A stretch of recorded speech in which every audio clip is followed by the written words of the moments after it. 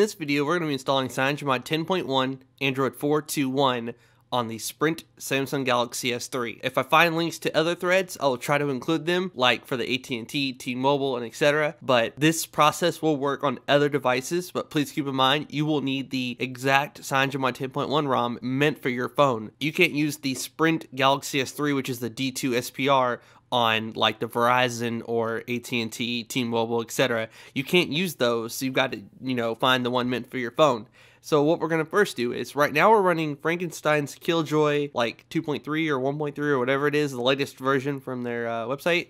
If you like TouchWiz, I definitely recommend checking out this ROM. It's pretty awesome, and she's been running it ever since I did the video on it, which I will link to in the description. So definitely a good ROM running Nova Launcher, of course. But honestly, AOSP is my favorite thing, so if it's your favorite thing, then definitely check out this video. If not, check out the video I'll link to in the description. So what we're going to do is we're going to open up Titanium Backup, which is available from the Google Play Store. Hasn't been ran in a while. If you have any filters up there, you'll clearly be able to tell. So you'll just go up here and you'll press Backup, and then you'll go to Edit Filters, and then Clear, and then Checkbox, and then go to this little batch thing, and then go down here to Backup all user apps and system data, and press the little checkbox. That way, when I install CyanogenMod 10.1, I can restore her Need for Speed Most Wanted game save, which she has like $999,999,999. And those of you that follow me on Twitter, I sent you that game save. Just the game save. So you had to have bought the game in order to use the game save. So anyways, I can restore most sensitive apps like Tap a Talk with 13 different accounts and your signature customized and stuff you spend a lot of time doing. You can restore that, but I wouldn't restore everything. Like something where it's just like Facebook, something where it's just a simple put in your email address, put in your password, bam, you're good to go. Don't restore app data, the simple stuff. Just don't do it. You can cause your phone to get stuck in a boot loop, and then you're stuck reinstalling your ROM from scratch because you restored something that's now causing a boot loop. So just be very, very cautious of what you restore, and you'll be okay. Asphalt is a really good example right there. That is a game that takes it takes a long time to build your way up and get better cars and etc. So restore that. Just don't restore everything, especially not system data. If you're coming from a TouchWiz ROM and going to an AOSP ROM, don't restore a single thing that's system. If you do, that's completely on you, and you'll be the one restoring your ROM, wiping and installing it from scratch again, and then not restoring that. So yeah, now let's just wait for this to go ahead and back up all the stuff, and we'll be back. So the backup is complete. At this point, we are going to go to the Schedules tab, and we're going to sync it to Dropbox. If you don't see that there, then you don't have the Pro version, or you haven't gone to Menu, Preferences, and then check Dropbox, Box.net, or Google Drive. You can check all three of them if you really want to. Whatever ones you check will be under the Schedules tab. Just press Run, and if you haven't done it yet, it'll ask you to log in. Just press Log In. It'll bring up the account that you have on your phone. Just press Allow, and then it'll start uploading or downloading stuff from your phone to Dropbox, or vice versa.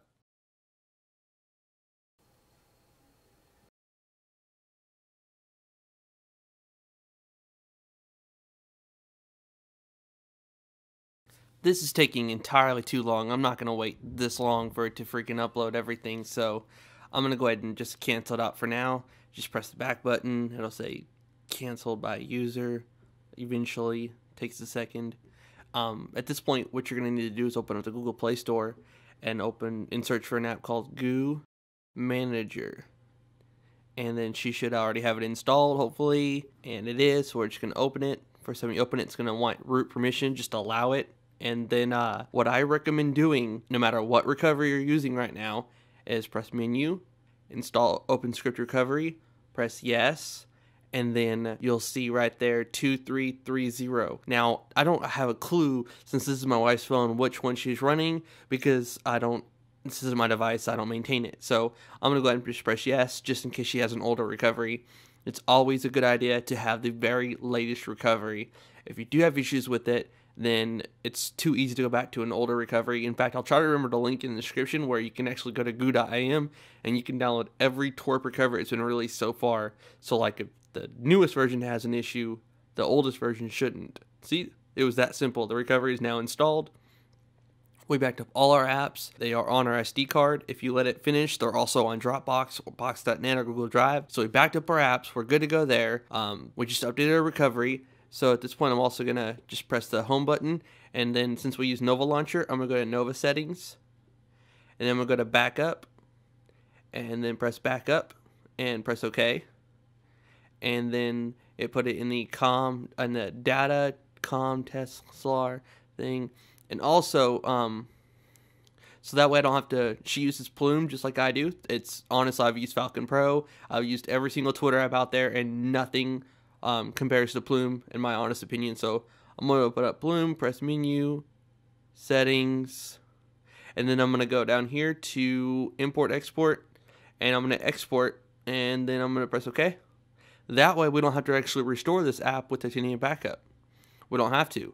So I'm also going to open up something like ES File Explorer that is available for the Google Play Store, and it's free. And then I'm going to find this data folder right here. So it's got the comp and it's got the Plume. So actually what I'm going to do is I'm just going to hold down on this right here, copy, and I'm going to press favorites, and I'm going to go to the external SD card, and I'm going to press paste. So what in the world does she have right there? Data. Okay, so, oh, it's got the old one, so it's okay. I'll go back, go to SD card, go to data, and this is the internal SD card, so go to favorites, and then go to external, and then press paste, and yes, I'll go ahead and overwrite it since it's the older one, and you can see the process up there. It's done successfully. So we backed up all our apps with Titanium Backup. We have it uploaded to the cloud. We have our Nova Launcher settings backed up. We have our Plume settings backed up. Any apps that allow you to take all the settings and put them on your SD card, do that. Now we don't have to actually use Titanium Backup and restore it and have like issues with app data from another ROM conflicting and having force closes and etc. So at this point, what we're going to do is open up the Goo Manager app one more time. And we also update the recovery using Goo Manager. We're going to go to Browse Compatible ROMs, and then we're going to go to CM, and then we're going to go to D2 SPR, which is the Sprint Galaxy S3. We're going to go to Nightly, and then we're going to go to this one, 10.1, which is Android 4.2.1. Just press on it, press Begin Download, and then wait for the timer to count down all the way.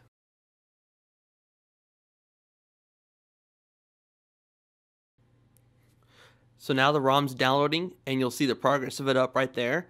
Also, you have to do this, otherwise you will not have the Google Play Store. So please don't forget to do this. Press Download G Apps, and it'll download the G apps that are meant for Android 4.2.1. You're going to need these to have the Google Play Store and a lot of other Google apps. If you don't flash these, then you'll go, where's my Play Store? How can I download other apps? Yeah, you have to download these. So the G apps and the ROM. So it's downloading both of those, and see one of two right there, 1/2. So that's the progress of it. Titanium Backup's finally telling me that I canceled out the upload because it was taking too freaking long. Initially, I wanted to, if it had to upload like maybe 100 megabytes or something, because it only uploads the differences from last time. Like if you uploaded yesterday, then there should only be like 60 megabytes of stuff it needs to upload. So that was like over a gig. So yeah.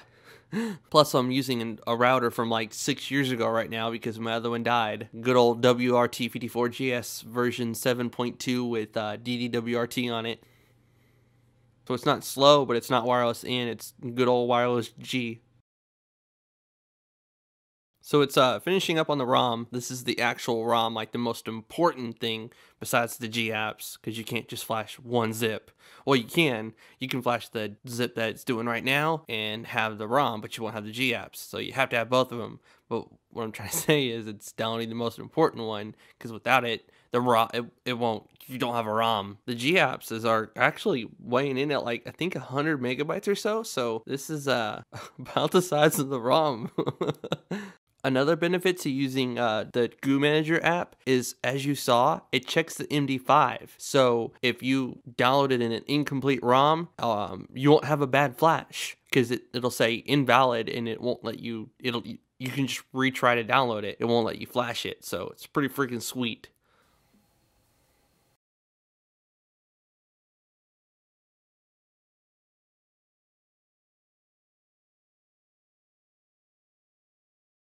As you'll be able to tell, this took a long time, longer than I ever expected it to. Alright, so it's done downloading. At this point, we're going to know whether that download was bad or not, and it wasn't, it was good. So we can just press on the CM10 one right here, and then we can choose I already have one installed since we did the Open Script Recovery install process. We're going to press Order Flash Selected, and then we're going to choose the ROM at the top and the GApps at the bottom. So make sure you have it in that order right there. If you have like this on the top, then it'll mess things up, trust me. So just press down and have the CM10.1 at the top and GApps on the bottom. And then we're going to also press this one, we're going to press this one, and we're going to name it Killjoy, just a way to identify the ROM. If you don't name it and it defaults to the date, then you're going to be restoring like 7 different Android backups to figure out which ROM was the one that was CyanogenMod or which one was this one, because they were all just dated and you don't know which one's which. So make sure you identify them clearly. Like if you're running AOKP, just call it AOKP. So press OK, and then also we're going to do a factory reset, data wipe, and we're going to press flash. And then yes.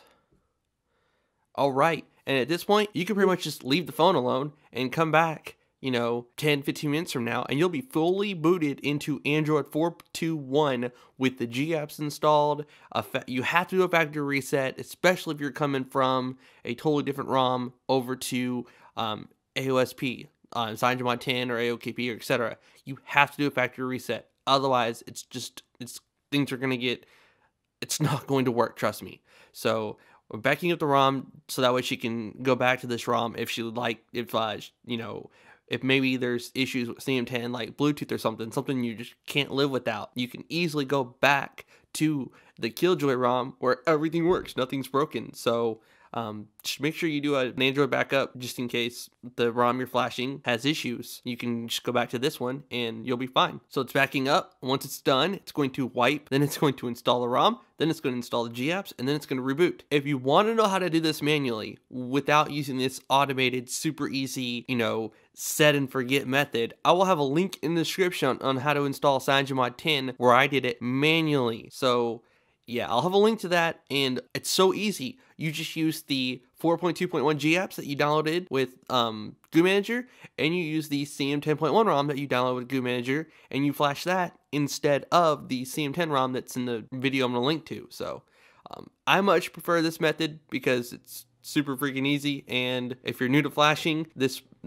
is definitely the easiest way of flashing a ROM. Only downside is if you mess up and you need to go restore or do anything, you got to go into recovery manually and mess with it. I'll put a link in the description to a video that just shows you how to reboot into recovery, so I'll put a link to that as well. I'll also have a link in the description where you can flash your phone completely stock to Android 4.1 Jelly Bean TouchWiz. 100% stock. You can take it back to Sprint. If there's something wrong with it, you can flash it back to stock, and if it's something still wrong with it, then you know it wasn't the ROM and it's your phone and you need to get your phone replaced. So you can take it back to Sprint and get it repaired. So I'll have links to installing this manually if you don't want to use this automated set and forget super easy method, and I'll also have a link to flashing stock in case you mess something up and you need to go back to 100% stock and take your phone to Sprint. Now at this point I'm going to go ahead and just let it fast forward, and I'll try to include how long it took.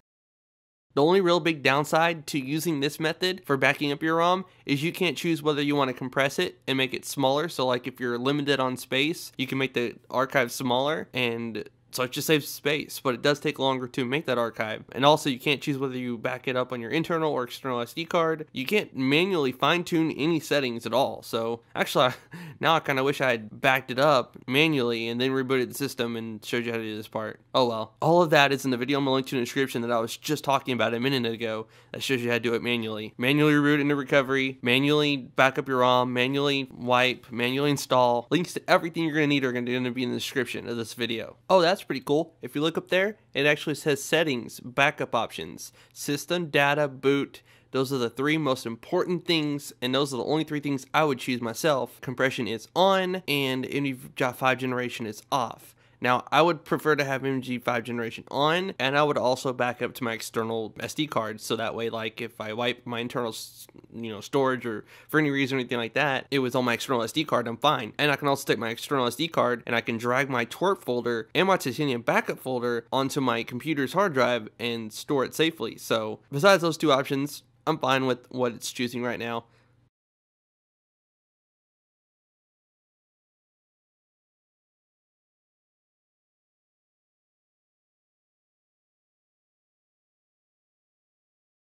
Awesome. So now it's actually doing the wipe. It's backed up everything.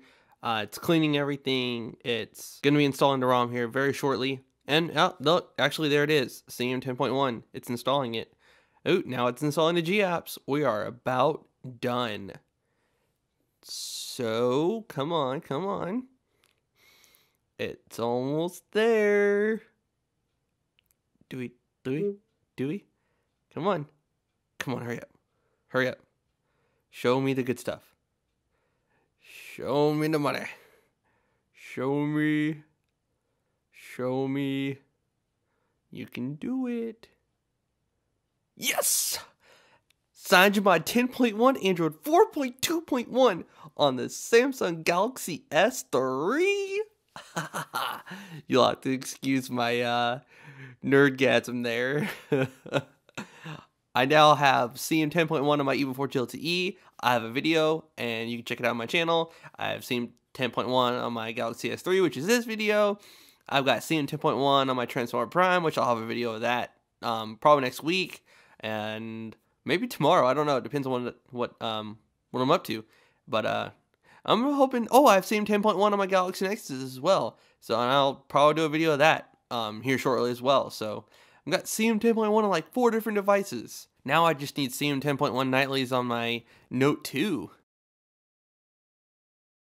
Alright, so we've got the ROM all set up, and we're just going to press next. And, well, not the ROM, but we are signed into her Google account. So, yeah, now we'll be able to download apps and, I don't know. First thing I'm going to download is Titanium Backup and restore some of her most important things, like the games that she's gotten real far on and stuff like that. Awesome. There you go. To get rid of this annoying nagging thing up here, just press on it, uncheck that, check it again, press OK, and then it won't bug you anymore and it'll go away. Oh, that's pretty neat. I didn't change that. That was like that, from the first install. So we're going to go here, and something I want to show you real quick is if you go to down here, you don't see developer options. So Titanium Backup's going to go, oh, you need to enable USB debugging. How you do that is you go here, you type build or tap on build number. It says 3 more taps, 2 more taps, 1 more tap. Bam, you are now a developer, and you have developer options, and you can go in here, you can check this, press OK, and then you can back out, and then now you have developer options, and you can also go to security, and you can check unknown sources, OK, and uncheck this. So bam, now Titanium Backup will have no issues at all. If we go to About Phone and we double tap on or tap on this, you'll see a little Android jelly bean guy, and then you can hold on him and do this whole thing and flip these out of the way.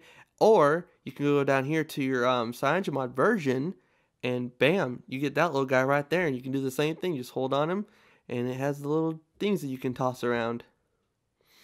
So you get this little pull down thing where you can clear your notifications. You can have your quick settings like brightness, and you can toggle it, and then yeah, I mean, you can just go to your settings, and then for system, first things I like to do is status bar. I like to do the AM PM and put that up there, normal or small, and then I like to do a circle with percentage, which is freaking sexy. It's awesome. Notification count, so if you have more than one notification, it'll let you know. My SD card's getting full on my camera, and my battery's about to die, so I need to hurry this up. Hardware keys, yeah, you can just play with all this. The quick panel settings, I can't even say that. Notification drawer, power widgets, the clock widget, notification light, you can set all the different values and etc. Or battery light, you can change that. Oh, you can change the color when it's full and stuff. That's pretty cool. Hardware keys, enable custom actions. So like pressing the menu key does something else, holding it does something else. the 3 dot overflows like the Ww4JLTE where it doesn't have the on-screen keyboard, and Facebook and other apps have that annoying stupid thing in there. And that's about it. If you want to follow me on Twitter, please do so. You'll learn about upcoming videos and devices I'm getting, like the Nexus 7, Nexus 10, Note 3, S4, etc. Also, links to everything will be in the description of the video you're currently watching. If you enjoyed this video and it helped you get CyanogenMod 10.1, Android 4.2.1 on your Samsung Galaxy S3, please give me a thumbs up. I really appreciate when you do that, and it lets me know you enjoyed the video and encourages me to keep doing what I'm doing. If you're new to my channel, please consider hitting the subscribe button below. I'll also have a link in the description, and you can click it and subscribe, and it'll notify you of all my new videos on the Galaxy S3, Galaxy Nexus, Galaxy S4 when I get it, Note 3 when I get it, Transformer Prime, issue touchpad, Galaxy Nexus, everything.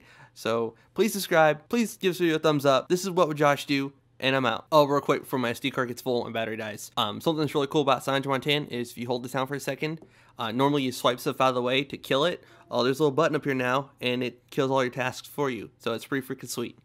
Deuces.